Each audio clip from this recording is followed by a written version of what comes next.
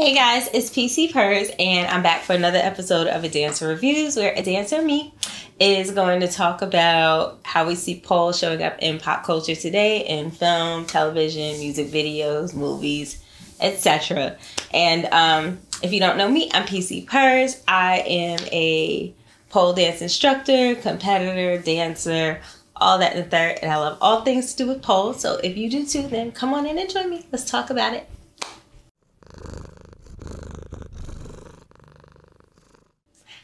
Hey kittens! So we're on episode 2 of P-Valley. Is this 2 or 4? Whatever. We're on episode 2 of P-Valley. And so the auditions are going down at the Pynk. We saw all the girls lined up in their shoes outside the club. And I mean, this is just hilarious to me. They did something like that last season. I'm like, nobody shows up to the club in the shoes already ready, just posted up in a stripper outfit. You're going to show up in regular clothes and audition. Depending on the type of club, you know, you'll either show up looking like, you want to show up looking like a snack, like in a cute little dress, maybe some heels, your hair and makeup done. It doesn't have to be like super, super crazy, but you want to look presentable. You want to look pretty, but not in those clothes. Like, I don't know. Let me know if you've ever known people to do that, but that's kind of dangerous to just be walking around like that. So the auditions happen. Some of the girls dance really, really well. Some are not so good. Some have lots of theatrics, like swallowing fire. I mean, we're seeing a whole lot of things. One of the new characters that we get introduced to is Miracle Watts. So she's on the show now. Shout outs to her. She's so cute. So then Uncle Clifford talks to the girls and gives them a speech about being chosen. And Mercedes has a hand in this. So she picks 2 girls that she thinks are really strong, which are Whisper and Roulette. And then Autumn chooses Miracle Watts, Big Bone. And she couldn't dance. I mean, she did the booty twerk thing, you know, and Mercedes is all about technique and skill. So she's not happy about this choice at all. But Autumn is like, the visuals are on point. She's going to get us some money. So we're going to hire this chick. And that's how it is sometimes. It's not always about skill. So sometimes girls are like, I want to dance, but I need to take classes and I need to do this and I need to do that. And honestly, all you really need to do is just show up and have your look together. And a lot of times you'll get hired off of that. I mean, you can try to finesse and say you worked somewhere else before, but I mean, honestly, just choose your club wisely and just show up looking the part and you'll figure everything out on, you know, on your own once you're there. But you really don't need to be able to do the most impressive tricks and things like that to get hired in a club or to dance in one. But we'll talk more about that another time. So then we jump back to Mississippi and her man. And, you know, she thought she was slick with the whole pamper thing. She got out the house, but she got caught. So now he's mad and he's called the sheriff. And she's realized that he didn't get this new job. So she knows he's going to be upset. And when he's speaking to the sheriff, you know, she doesn't blame Diamond, but she gives her husband just enough, her boyfriend just enough so that he won't be so mad at her. And so she can use this to her advantage. So then Mercedes, you know, she's got to get the girls together. She got to get them in formation. So she's meeting with the new girls and she's trying to teach them a teddy into a split. And, you know, they call her old and piss her off. And then Autumn and Uncle Cliff meet with Andre and Corbin, and they're trying to get her to sell the Pynk for $500,000. But Autumn, we know, is into finance, and she's like, listen, I want $10 million. And they're trying to tell her why she won't get it. And she's saying, listen, this property is the last one that you guys don't own. So she has the power in this situation, and they know it. So she's letting them know, I'm not selling unless I get what I'm demanding. So they're saying that she's playing hardball, and they didn't estimate that she was going to be that intelligent. I don't think. They probably knew, but I don't think anybody was expecting that $10 million offer. Not offer, request. Let's see if she gets it. But either way, Uncle Clifford says he's not selling.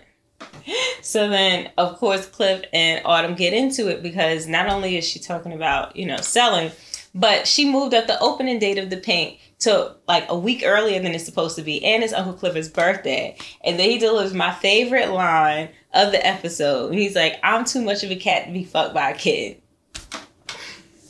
I hear that. And she is doing a lot. But, you know, everything can't be about what's comfortable for Mercedes. Oh, we don't want to move it up to offend Mercedes. But things got to get cracking. They got to get this money. She is a little insensitive though. So, I mean, So then we get some more funniness because Mercedes' mom pops out the car and she does her own little remix to Where the Money Reside. And she's saying Where the Blessings Reside or something like that. And it was just real cute. Another one of my favorite scenes, Uncle Clifford and his grandma. And they just talking shit. And you know, Uncle Clifford is talking about how he hasn't had any in 5 years. The grandma's like, try 25 years. And it's just nice to see their relationship. She's very open. She talks to him about everything. She got her own past. I would love to have more about her past. But then Lil Murda comes to visit Uncle Clifford. And Grandma opens the door. So then we have my favorite scene of this episode. It's great for so many reasons. Because it takes place at a doorway, and Grandma opens the door, and Lil Murda is there. And we've got Grandma here at the door. In front of the door is Lil Murda, and he can see through a mirror behind the door Uncle Clifford reacting to what he's saying. But he knows that Uncle Clifford still isn't ready to talk to him, and that he's kind of intruding. So he's standing there, and he has a conversation with Grandma, but in that conversation, he's really talking to Cliff. And so he can see how whenever he says something, how it affects Cliff. And he just lets him know that he's still there. And on his way out, he taps the door because, you know, like, and you see it affect Clifford, like it touches him. But of course, Grandma knows when her baby's there. So as soon as Clifford walks out the door, she's like, boy, you talking about ain't getting no dick. And Amazon just dropped it off at your door. I'm like, Grandma. Grandma is popping. I love feisty grandmas. But it was great to be. We're looking through a doorway at an intimate moment of their lives, and it's just so cool. Like the 3 layers of it, and then the 3 layers of what they each know, what they're presenting that they know, and then what they actually know, what they're saying, and what they're actually saying. Who they're speaking to and who they're actually speaking to. And it's just such a rich conversation, just such a rich interaction. It was shot so well. So if that scene spoke to you, oh my God, say something in the comments below because, oh my heart. But let's keep going. Then we jump back to Andre, and he's going through old paperwork and having interactions with the neighbors, and he realizes that Tydell was doing some like sketch stuff to help out people in the neighborhood. And then he watches some old videos of him encouraging him when he was a child to just be great. And so we know something's brewing in his mind. Okay, so then there's the scene where Miss Mississippi's boyfriend finds the Pampers. And he's like going off on her about trying to leave to go see Diamond. But then she lets him know that, you know, when she saw Diamond at the store, it was an accident. They got into a fight. So that's when he calls to like say that Diamond needs to lose his job. And she gets him to agree to let her go on tour. So she kind of plays that to her advantage. I'm like, girl, why didn't you throw them Pampers out? Then we have Lil Murda riding in a gold hearse to go pick his friend up from jail. So it's like, who is this new friend? And what is this about to be about? And the gold hearse was popping though.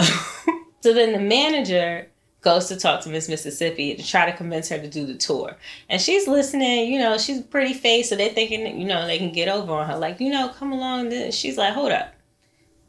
Everything that I'm doing would be paying for this tour. Like, my endorsements, my this, my that, like, y'all need me. So y'all gonna give me a better cut than what you're trying to offer. So, point to Miss Mississippi. That's what's up, because she's not just pretty, she's very smart, except for when it comes to men. Then Uncle Clifford gets kidnapped by masked people. And it seems like it's happening while Grandma is watching TV and laughing. And at the same time, Autumn is in control of the Pynk, and, you know, it's opening night. And things are just going wrong left and right. Like, literal fires are happening that she's trying to put out. So then it's revealed that it's actually Cliff's friends that kidnapped him to take him to his birthday party, which is at a skating rink. And, you know, it's just good to see Clifford's friends and Uncle Cliff having a good time. And it's really cute. And at the same time, we see Mercedes trying to teach the new girls some tricks on the aerial pole. And this spiritual girl, Whisper, is trying to get the girls to, like, ask questions to the pole. And then there's some more mysterious stuff going on with the pole. Why I keep wanting to call her Whisper picks up on it. So when we see Uncle Cliff is telling his friends, like, He's still stuck on Lil Murda. And they're just telling him, you know, go after him. Don't stop ignoring him and stuff like that. And Uncle Clifford's like, I don't know. And he tells one of his, you know, he's just having a little conversation with his friends. They're really cute. And he gets head from this guy that looks like Lil Murda. And then we see Mercedes, and she's on stage with the new girls, and things just don't go so well. So the two new girls are doing all types of cute tricks. One of the tricks I did in my competition routine, I'm going to leave a link to my competition routine so you guys can see it, and then tell me if you know what it is, which trick it is. And Mercedes tries to get everyone's attention, and then she falls off the pole. That is horrible. I've actually seen someone fall off the pole, and I know of someone else falling off the pole.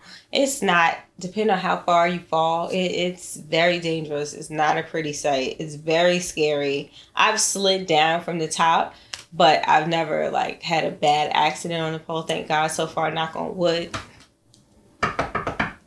But yeah, I can only imagine how terrifying that would be. So Mercedes wakes up. Uncle Clifford is there. Diamond is there. Autumn is there. And so he starts talking to her about her shoulder, and he works some roots on her and pulls out 7 pounds of weight from her shoulder. And they say that's about the weight of the gun that she used. So Mercedes is pissed off at Autumn, and it's like, okay, we're definitely going with the spiritual route this season.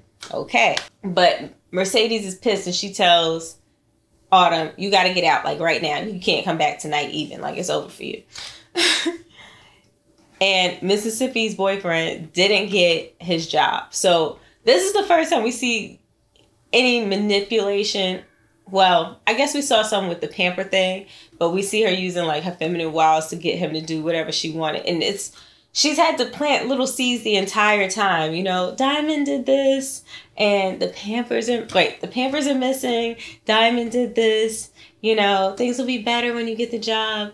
Oh, since he did this, you know, I helped you out and we got him fired. You know, let me go out on the road and take care of you and put it down on you. She gets him to convince her.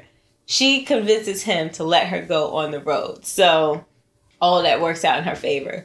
But when we jump back to Autumn, she had to spend the night in the Pynk because she didn't have anywhere to go. But I'm like, girl, you ain't got enough money to go get a hotel. I don't quite understand why she had to stay in the Pynk. But all right, so she's at the Pynk, and she's playing on the poles a little bit.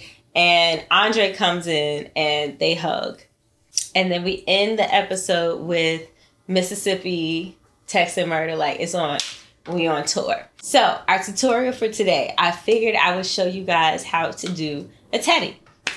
The teddy is the move that Mercedes was showing the other girls how to do. It's a really cool trick to learn because it's an impressive trick that doesn't involve inverting. You just gotta squeeze. So you'll see what I mean by that in a minute. So just follow me to the pole. Okay, so I'm going to show you how to do a teddy, which stands for teddy bear, because this pose looks like a teddy bear. And it looks like it's going to be easy, but it's actually not. You're going to feel it a lot underneath your armpit. It's going to feel like it's pulling your skin or ripping it. So it's not a pleasant feeling, but it is a very cute pose. And then there's some variations that you can do. So, of course, I'm going to take you through some prep work for it, and then we're going to work on our teddy. So again, you want to review your knee tucks and your leg raises from a tucked position. That's going to help you get prepared for your teddy. So once again, you know, can you do it?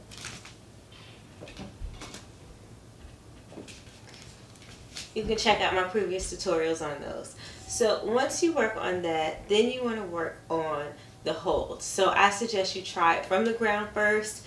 From the ground without the mat is a lot safer, but I still suggest you use a mat. So let's go grab one. Okay, so the mat is open. So next what we're going to do is we're going to practice coming into our teddy position. So it's similar to when we were doing our leg raises. You're going to walk your hips in front of the pole, and then you're going to tuck your hips, and you're going to reach your inside arm down, and you're going to reach for the inside of your thigh. When you're first learning it, you can keep your outside arm still on here, but eventually you're going to want to hook this one underneath the opposite one. So let's give it a shot and see how it goes.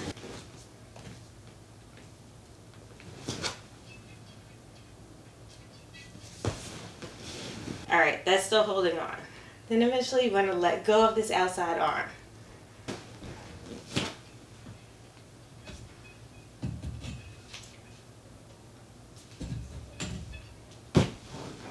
So you really need to scoop your tailbone under and not arch your back. If you arch your back, you're going to fail and you're going to come out of it. So I suggest you learn it from the ground first.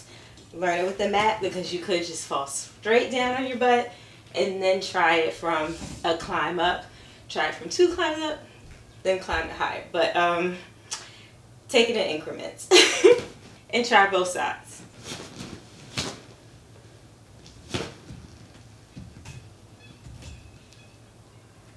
I like to think about looking for my crotch when I do it.